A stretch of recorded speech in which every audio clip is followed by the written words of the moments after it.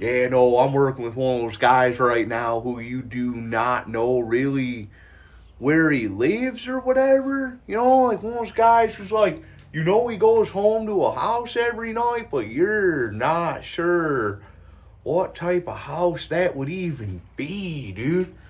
Guy spends $80 at gas stations every single day. He says he goes home. I mean, he's shown me pictures of a yard, but I've never seen his house. But, everyone says oh, yeah, no, I've worked with a guy who you have no idea how he actually, like, does stuff in life because he sucks at work. And this guy, yeah, dude, he's a terrible worker, dude. There's times where, like, I'm like, all right, let's hit this spot right here. And, like, I'll jump up out the truck, and he'll just, like, be in the truck still. And I'm like, what's up? What's up? And he's, like, pointing at the door handle. And I'm like, what's up? And he's like, how do you work it? Talking to me through the glass. Talking to me through the glass on how to work a truck handle of a door, dude. I'm like, dude, it's a truck door, dude. Just pull the handle like every other car you've ever been in. Then he goes, oh, okay. Then he got out.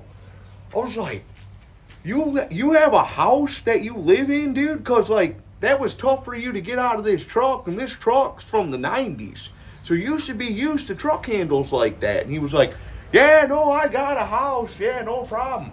Also told me he's got a side job where he, like, sells old wheelchairs. I don't know, dude. That's just what he said. I found it scary, dude.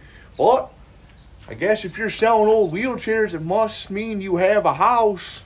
So I gotta take this guy's word for it that he actually goes home to an actual place. Even though I know there's a lot of people out there who you think, no way they go to an actual home. No way they're a normal person. But they are, dude. This guy too.